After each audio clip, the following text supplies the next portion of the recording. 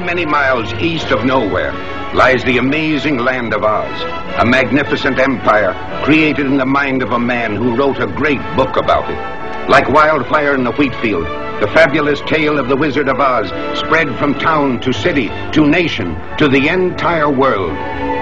Although the Wizard of Oz has captivated the children of 4 generations and fired the imaginations of those youthful adults who have never grown old, although 10 million copies of the book have reached eager hands and eager hearts, no one has dared the towering task of giving life and reality to the land of Oz and its people.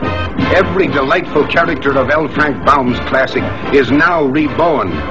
Every glorious adventure has been recaptured and painted with a rainbow.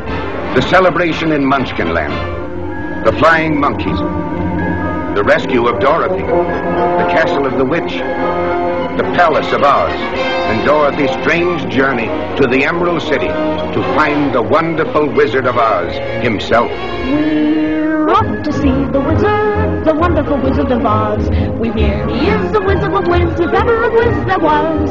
If ever, oh, ever a Wiz there was, the Wizard of Oz is one because